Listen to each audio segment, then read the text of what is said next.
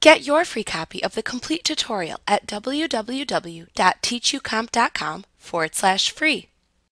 You can manipulate pages in a PDF in a variety of ways using Acrobat. To move a page to another spot within a PDF file, first display the Page Thumbnails panel in the navigation pane and locate the thumbnail image of the page you want to move. Then click and drag the thumbnail image to a new location within the Page Thumbnails panel in the navigation pane. As you move the thumbnail image, a blue highlighted bar appears between the other thumbnails, indicating where the page will appear when you release the mouse button.